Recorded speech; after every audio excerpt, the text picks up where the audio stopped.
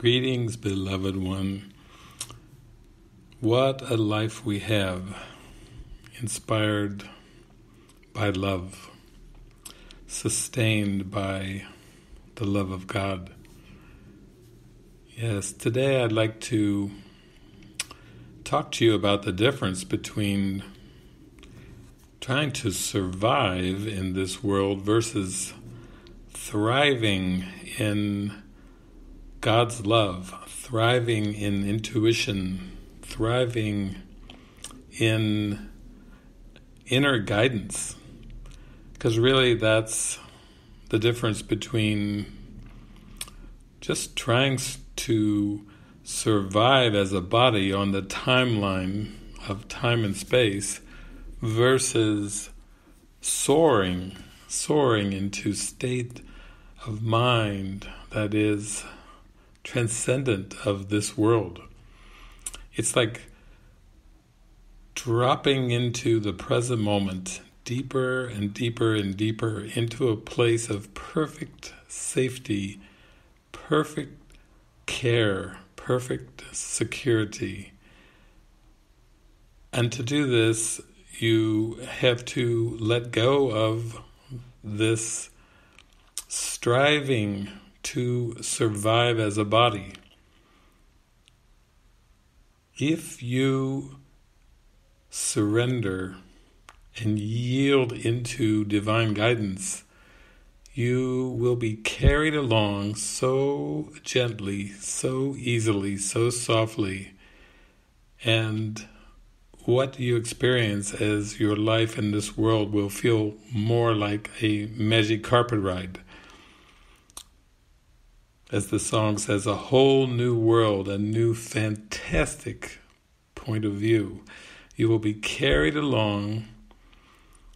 You will have synchronicities. You will have miracles. You have a sense of divine flow. And you are that flow. And everything around you witnesses to this beautiful divine flow. What is gone is all sense of the past, all rules and laws of the past, all sense of limitation, all belief in lack. You are no longer bound by the laws of economics, the laws of reciprocity, the laws of I'll do this for you if you do this for me, the laws of exchange. All of the symbols of the world are just given softly as reflections and reminders of the presence of Spirit. All is well. All is good. Right-minded seeing can see only perfection. So this state of care, of the care of love, radiates to everything and everyone. And that's where you see all things working together for good. That's where you see that there are no exceptions to this divine law, that this divine law is for everything and everyone. And the only thing you have to let go of to experience this divine flow is the sense of the past. See no past in anyone. See no past in anything. Come with this new moment, a fresh, clear, sparkling perspective that is untouched by the past. This is what convinces you of the divine law of love. As you give, you receive, and as you abundantly give from your heart, you receive the reflections of that love everywhere that you look, without exception. So this is so precious, and if I could share anything with you, it would be that when I had the experience many years ago, back in the mid-1980s, of just surrendering over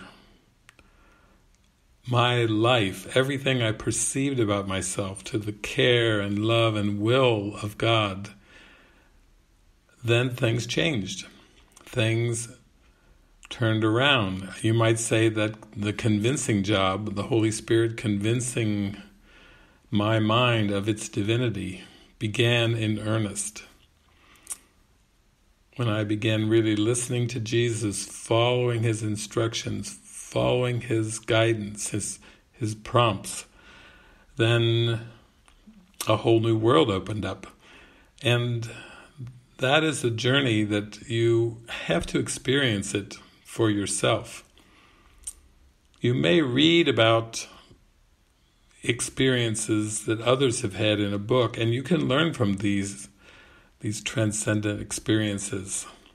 But the kind of experience I'm talking about, the development of this trust and the strength of this trust, where you know you are perfectly cared for in any seeming situation, this comes about from listening to your guidance, the higher power, the intuition, the Holy Spirit, Jesus.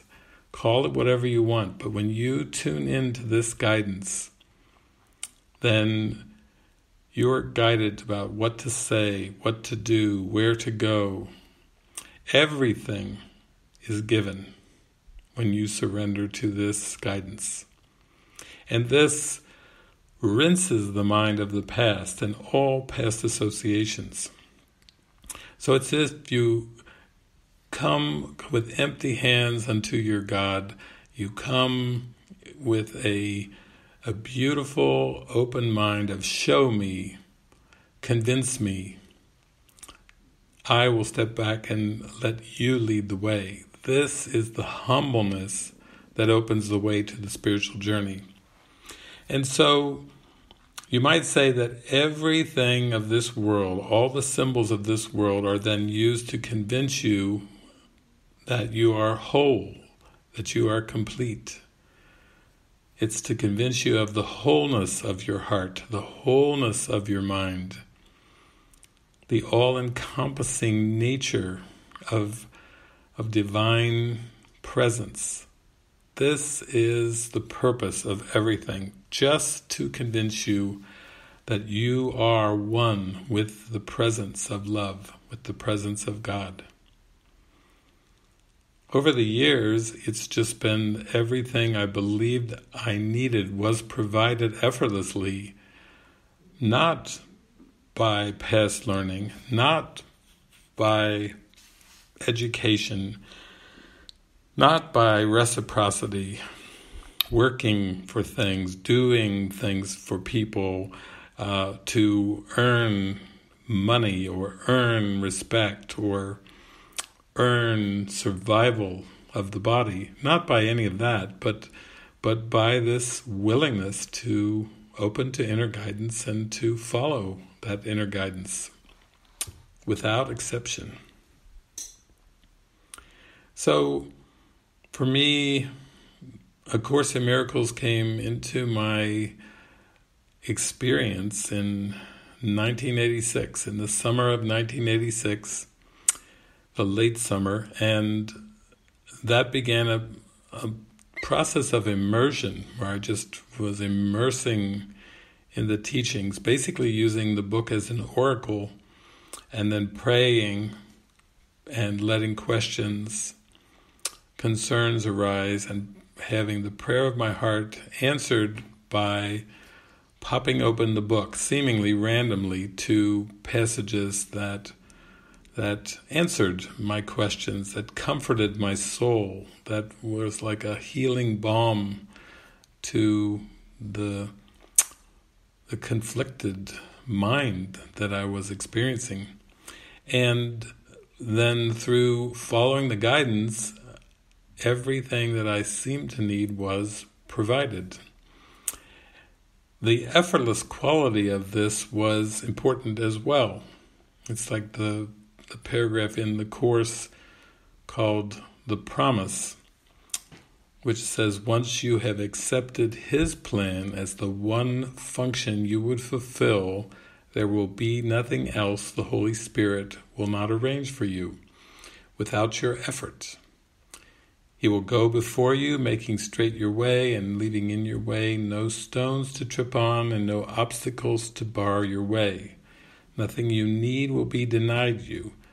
Not one seeming difficulty but will melt away before you reach it. You need take thought for nothing except the only purpose you would fulfill. So when I embrace the purpose of saying, Lord, make me an instrument, just use me, guide me, lead me, may I be of service to the whole universe. May my life, my thoughts, my words, my emotions, my actions, may everything that I know of me be used as a song of gratitude for you and for the Creator. Guide me, show me. And then the experience is that as I began traveling without any affiliation to any organization or church, without any savings in the bank, without any worldly means of support, just going out and going on the road with a spirit of trust, a trust in Jesus and the Holy Spirit to guide me, to show me, to take care of me. I just allowed myself to feel the promises of the Spirit fulfilled in my daily life, my daily experiences. And so this has gone on.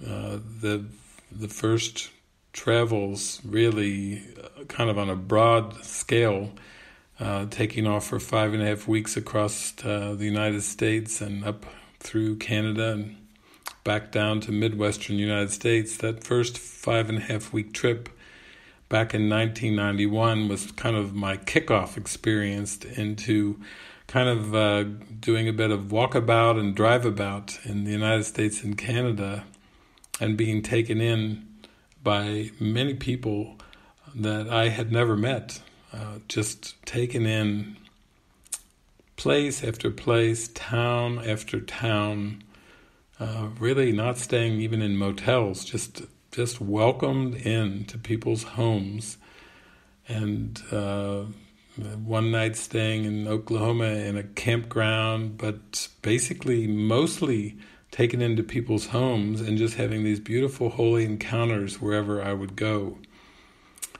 The quality of that learning experience was one of trusting, and it was like a magic carpet ride, and it was very important to me to have that experience because it set the rest of my life's mission and purpose. It set it in motion, and it carried me, and the encounters with people I had never met were just amazing. Day after day after day, week after week, month after month, and it has gone on year after year and decade after decade. So it's like it's a whole new perspective, but it's a perspective that is you might say, it feels endless. It just goes on and on and on and on, and the love begins to flow in me, through me, around me, all around me. And that's what has made really all the difference. It's made all the difference. And so to the world, this can seem quite crazy because the world is just based on time, on past and present and future.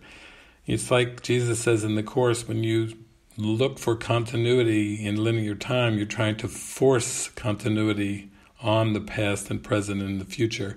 The continuity, Jesus tells us, can be found in the moment, in the holy instant. If you stay fully present and you let go of all past references and past associations, if you let go of all concerns and worries about the future, all future planning, and you give it all over to the Spirit will take you more and more into the gateway of the present moment, which is the gateway to eternity or to the kingdom of heaven. And how amazing this journey is to know that you can drop in and become so present that all that remains is God's divine presence. That the world in mystical experiences, certainly for me, has disappeared. It has vanished from awareness as I gave way to the light. As I totally opened up to the light, the entire linear perceptual world completely vanished. And Jesus calls this revelation. And it's like you get a glimpse of what's real and true. You get a glimpse of reality in revelation, and then when you seem to come back to perception, nothing is quite the same. Everything looks a little more surreal. It looks lighter, it looks brighter. You know it's not your home. This world is not home to the Holy Child of God. The home is eternity, and time is, you might say, an alien experience. So everyone who walks this world perceiving themselves as a body is perceiving themselves as an alien, walking alone and separate from other beings, and at times sad or depressed, frustrated, angry. Yeah, that's just the alternative. If you be not who you are as God created you, then that's a world of time and space. And the prayer of the heart is, show me the world in a whole new way. Show me the world of innocence, of just cleansed of all past associations and future plans. So I'm just so grateful to be able to share this experience from my heart. I'm so grateful to be able to extend this, to meet you along the way, to meet you really in my mind. We're all in the mind. We have not gone out. We have not left our divine mind and our divine experience, and the principle of our connectedness remains just perfect as always. It has not been changed. It has not been violated.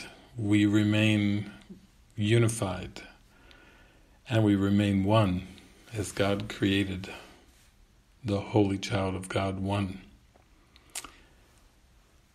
One of the lessons from the workbook of A Course in Miracles that really captures and reflects everything that I'm talking about right now is a workbook lesson number 50, and it's I am sustained by the love of God. And to me, this basically, it just gives the gift of giving as an experience. Basically, it's the total permission coming from the Spirit to let go of everything perceived as needed or wanted in this world, and allowing the love of God to shine through you, to express through you, extend through you, and feeling the care and the sustenance of that beautiful divine love. So the title is I Am Sustained by the Love of God, and I will share this with you now. It has touched my heart in the most profound and deep way. Here is the answer to every problem that will confront you today and tomorrow and throughout time. In this world, you believe you are sustained by everything but God. Your faith is placed in the most trivial and insane symbols: pills, money, quote, protective clothing, influence, prestige, being liked, knowing the right people, and an endless list of forms of nothingness that you endow with magical powers. All these things are your replacements for the love of God. All these things are cherished to ensure a body identification. They are songs of praise to the ego. Do not put your faith in the worthless. It will not sustain you. Only the love of God will protect you in all circumstances. It will lift you out of every trial and raise you high above all the perceived dangers of the world into a climate of perfect peace and safety. It will transport you into a state of mind that nothing can threaten, nothing can disturb, and where nothing can intrude upon the eternal calm of the Son of God. Put not your faith in illusions. They will fail you. Put all your faith in the love of God within you, eternal, changeless, and forever unfailing. This is the answer to whatever confronts you today. Through the love of God within you, you can resolve all seeming difficulties without effort and in sure confidence. Tell yourself this often today. It is a declaration of release from belief in idols. It is your acknowledgement of the truth about yourself. And so it points us to the goal of faith, and that is that putting our faith in and putting our trust in God is where we have our being. We have our very life in trusting and following the guidance of Jesus and the Holy Spirit. And it does imply that we must pull our faith away from the ego, pull it away from the past, pull it away from the goals that are set for the future, because there are no past regrets, there are no past memories that still serve us in this holy instant, and there are no future goals or ambition that serve us. It's really a willingness to let go of all thoughts of the past and all thoughts of the future, to be fully present. That is the release.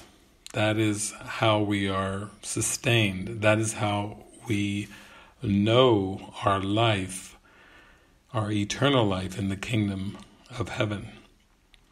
The kingdom of heaven is at hand. It's very, very close.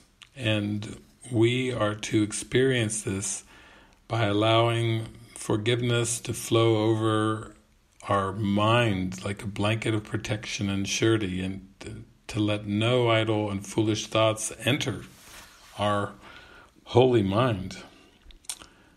Because peace is our natural state of mind. So it's possible just to go forward, go forth in this state of mind, letting this state of mind lead the way. And that's how we merge with the state of mind, by putting the priority, putting the prominence on this peace, this inner peace, and letting no idle dreams, no foolish time thoughts come to disturb our rest. And we go forth in gladness and in gratitude. We go forth in happiness. We go forth to let our light shine to all the world. And this is how we keep the light in our awareness, by giving it away. This is our gift of giving. This is our most practical tool for remembering our very identity, to remembering who we truly are. So I send you blessings. I send you all of my happiness. I am with you. we go together, and we cannot fail in this experience of remembering God and the love of God. Blessings abound. Amen.